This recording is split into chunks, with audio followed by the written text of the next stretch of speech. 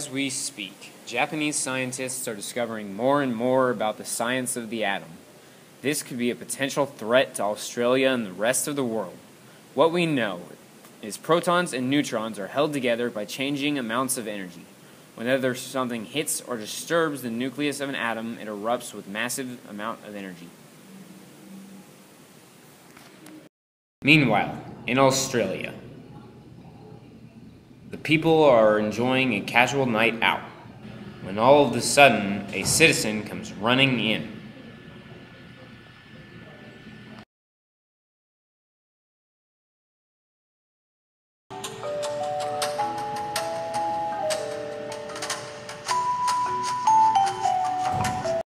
A citizen comes running in.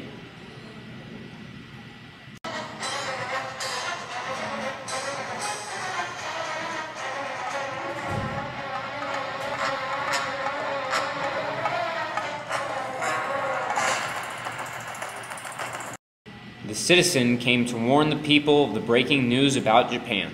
The citizens were alarmed by the news and pandemonium erupts. What does this mean for the future of Australia?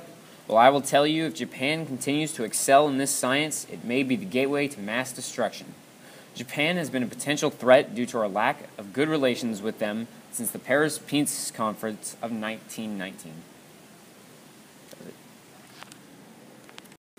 Leo Szilard of Austria-Hungary announced to the Japanese his discovery of a chain reaction and its use of atoms.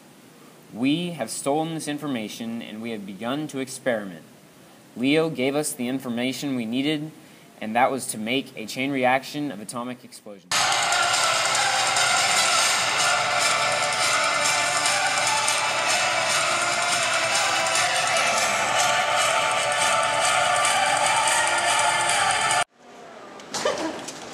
And the doors are closing.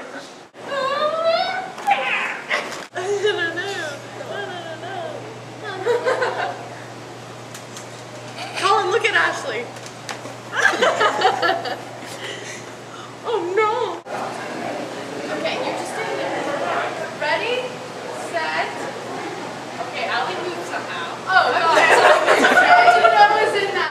Stop! Keep going, keep going, keep going, keep going, keep going, keep going, keep going. Collin, keep going.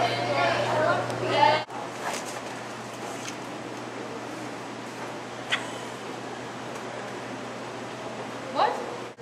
and action.